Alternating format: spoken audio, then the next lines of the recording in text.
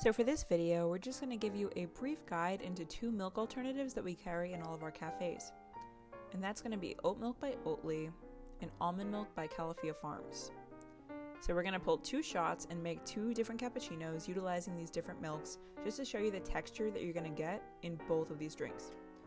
The way that almond milk and oat milk are produced is relatively similar, involving different elements being soaked in water and then basically blended and strained to create these milk alternatives, which has been really popular for anybody who just does not want to drink whole milk for whatever reason, whether it be personal or dietary.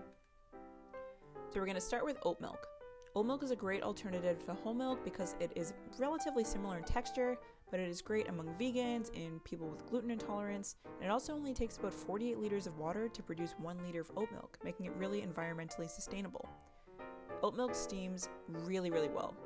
It has about a 3 to 4% milk fat, so you'll notice that when you're steaming it and then when you're pouring it into your cappuccino or whatever kind of espresso drink you're making, it's going to be really smooth, rich, and luxurious in whatever drink that you're producing. You'll notice that it also has amazing contrast. The flavors of Oatly are really subtle and sweet, so the pairing of Oatly with espresso has made it a really delicious drink, and a lot of people have become massive fans of the super popular milk alternative. Next is almond milk. Almond milk has pretty much been an industry standard for some time now. I will say that almond milk does require about 384 liters of water to produce 1 liter of almond milk, so it is not the best for the environment, but it is still a little bit better than regular cow's milk, which takes about 1,000 liters of water to produce 1 liter of cow's milk. So it does have a little bit of an advantage there. It also only has a 1.5 to 2% milk fat, so it is a little bit better for people who have some dietary restrictions and don't want something as full fat as the other milks.